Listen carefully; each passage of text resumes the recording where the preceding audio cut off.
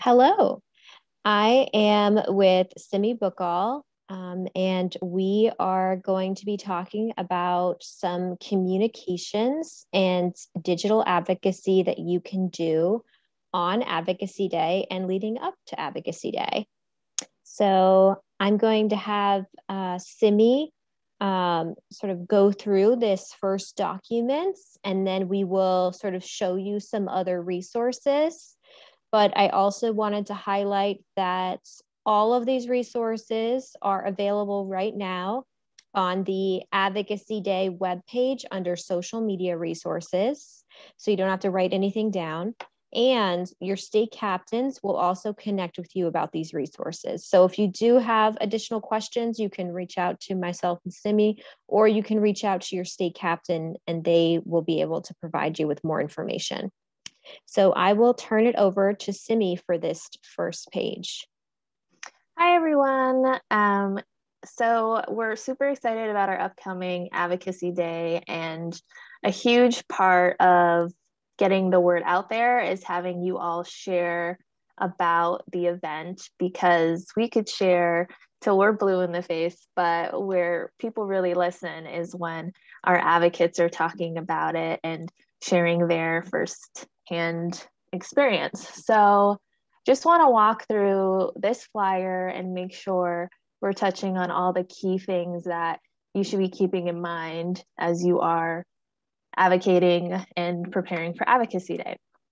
So when you are posting about Advocacy Day, you want to make sure you are tagging Resolve and the American Society for Reproductive Medicine. So we have all of our tags for most of the social media platforms included on this document.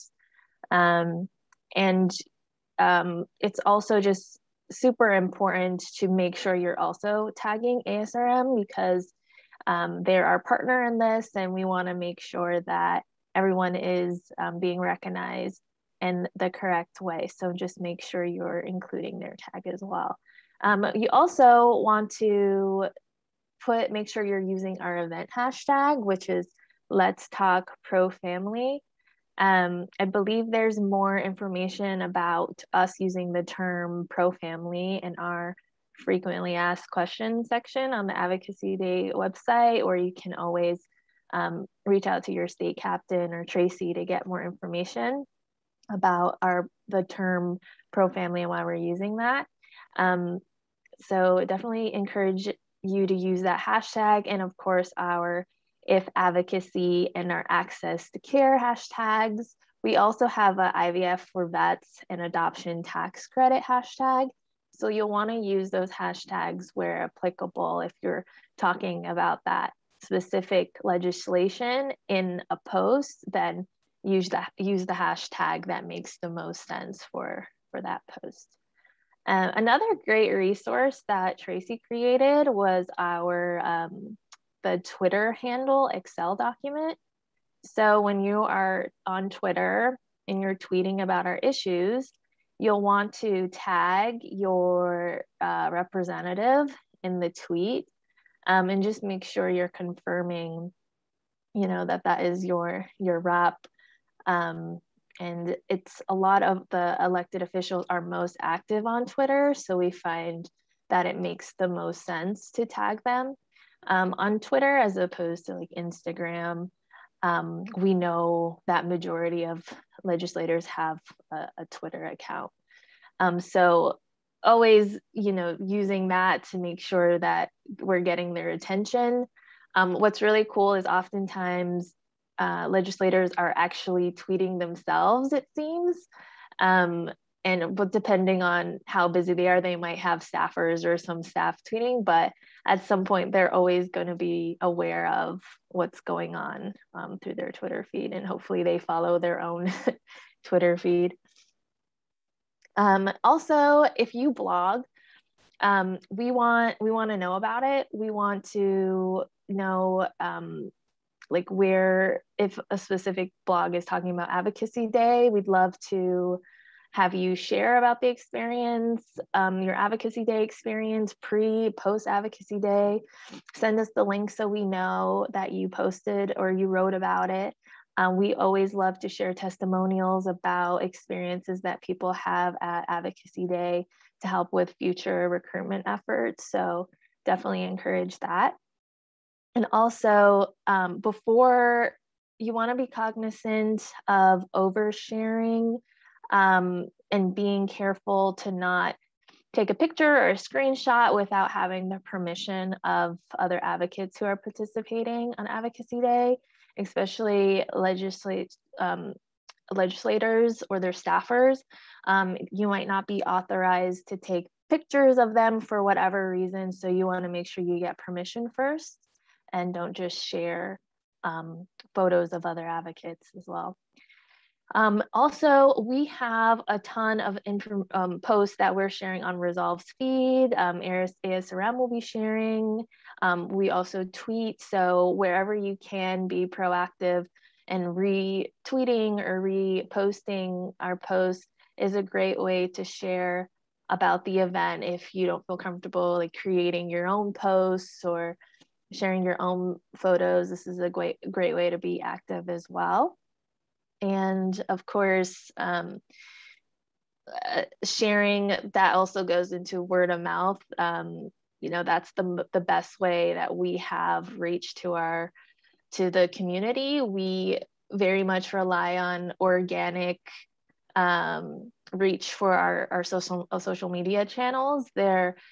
As you know, we're a nonprofit. We have a limited budget when it comes to advertising. So that organic word of mouth is very valuable. So wherever you can use your voice or share on your personal platform or reach out to other organizations to ask them to talk about the event or see if they'd be interested in being community partners with Resolve, so we can work together to get the word out about these important issues. Wherever you can do that and spread the word, we definitely encourage that as well. Scrolling down on this document, we have a few sample posts. We also want to make sure that when you are posting, try to be positive, even if you had maybe not a negative experience, or maybe your rep reported back that they won't be supporting the bill for whatever reason or the issue. You don't want to bash them online. You want to just make sure you're always keeping the relationship with the legislator positive. And so that's definitely a key thing to keep in mind. And also, again, if you're posting in a blog or you have pictures to share and you've gotten permission to use those pictures, or you have videos that you want to share with us, definitely email us at info@resolve.org and just letting us know in the email that you give us permission or that you have gotten permission, and CC those people, like the advocates, to let us know that it's okay to share that. Many times we'll also reach out to you to confirm that we have your permission or the permission of the other advocates. So that's another way to submit to us. So here's just some sample posts. I won't read through all of them. I think they'll be available to you online and through your state captains. You can definitely deviate away from these posts, but just keep the general message there to what we have included in the sample post. And also you want to consider, after your meeting, going on Twitter and thanking your senators and directly tagging them. I'm not sure, Tracy, you can confirm if you guys are still sending hard copy letters to say thank you, but a tweet in addition goes a long way as well. Yes, we're definitely going to encourage people to send email thank yous after their meetings. But also, yes, thank you messages via social media is super important. And, Simi has outlined some great posts that if you don't know what to say. It's easy to copy and paste and put it right into your, Twitter account and then tag the elected official. Or as Simi said, if you want to personalize it, you can. But these are super helpful to quickly, I could just copy and paste this one, find the Twitter handle and add it in, and then I'm set. And as Simi said, so many elected officials have Twitter and they monitor their Twitter, will repost, comment. So this is a great way to get involved. And so I wanted to share this other document that is similar. But I also wanted Simi to talk a little bit about some of these great images and frames that we have available.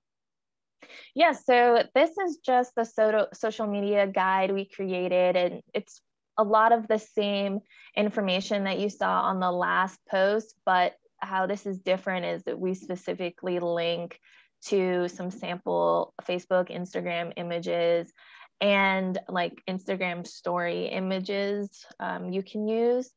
So if you want to click on one of those, you will get what we call box. It just stores all the graphics that we have, and you can download them and you can print them and you can write a personalized message in these selfie signs, which Tracy is pulling up. Some of them have pre-written messages in them, so you can just print and use that, or you can, I believe these are, they're PNG files, so they're photo files, so you could also like save as and like share them as an image if you don't have printing capabilities. So hopefully, there's some ways you can play around with these and use them, but these specifically are the selfie signs, which are fun to use, and definitely recommend printing out and writing your own personal message and maybe taking a nice shot outside or in your Resolve orange or right after you finish your meetings, like put a little message in there. If you can, add the video or the photo of you with the selfie sign, and tag, like share it on Twitter and tag your rep, just to have that additional element of, giving a face to the issues and giving a face to the person that they just met with. So definitely recommend using the selfie signs. A really fun element to get the awareness about the event and our issues. Yes, definitely. I know last year it was really nice to see we had so many advocates that printed these out and then tagged Resolve and had the hashtag. So it was fun for me to sort of see all the images and things that people wrote. And so if you are able to and interested, we'd love for you to be involved in the selfie signs for the day. And so now I'm actually going to stop screen sharing and I'm going to ask Simi just a few frequently asked questions to end our recording. And so coming from someone who is a new advocate, who is brand new to sort of social media advocacy, what would you say are like some top tips or best practices for someone who is feeling nervous? Nervous about sharing on social media? Yeah, like say they're new, they haven't really done these sort of, Twitter messages before and are sort of feeling unsure where to get started. Okay, cool. So I feel like there's might be two categories of someone who's anxious about sharing. There's someone who might not be completely open with other people in their lives about their struggles with building their families or infertility. And then there's people who just aren't really savvy with social media. So for people who just aren't really open about, their journey in general, I think that one of the best ways is Instagram is one of the better platforms to use. If you follow an organization, like commenting, hey, I'm an advocate for like advocacy, Resolve Advocacy Day, your organization would align perfectly with Resolve and the issues. Go to like Resolve, www.resolve.org/advocacy day to learn more about the event. Like just something that's a little bit more passive, that doesn't, involve you posting on your personal page, to get the word out there, like commenting or even just direct messaging an organization about the event, or just an influencer that that talks a lot about infertility, and you really respect them, just direct messaging them and saying, hey, I've been following you for years and I love your message and your narrative and your platform, and I really think you would be a great addition to this event. So those are some ways that you can spread the word without sharing on your personal platform. As far as being just nervous about sharing on social media in general, because you're not really confident with that, I think, the handout that Tracy, shared, has a lot of, sample tweets and resources, and you can always, ask your state captain any, questions, and I'm sure they'd be happy to help you navigate that as well. Yes, definitely. And then another question, why should people engage in social media advocacy, or what's the impact that you see? I think I spoke on it a little earlier, how, we definitely as an organization understand the need to get the word out there, and we do it as much as we can.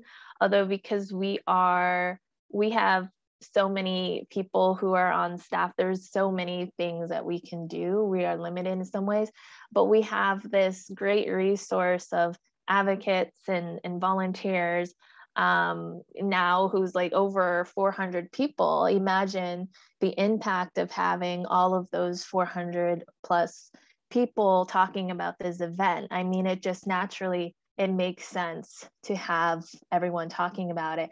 And as you know, if you are on social media, the accounts you follow, once you start to see people that you're following talking about an event or an issue, you start to pay attention.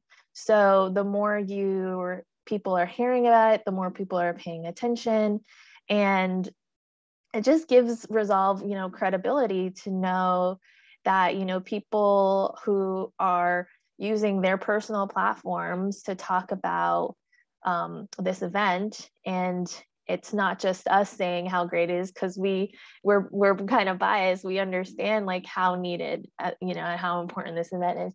But when others start to say that as well, and you have really genuine testimonials that you're sharing, then it kind of, that speaks for itself, and it gives other people security to know that they can participate in this event, and it's managed well, and that we ensure that all of our advocates are getting the support they need to be as successful as possible.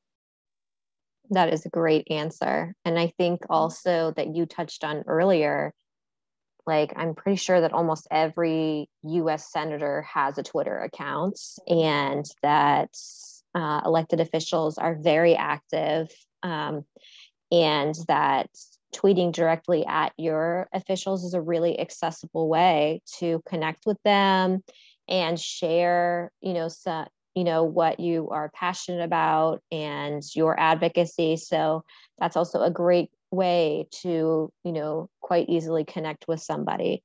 I think also, just to add to that, more than ever, I think we're realizing how impactful Twitter especially is right now with legislators. That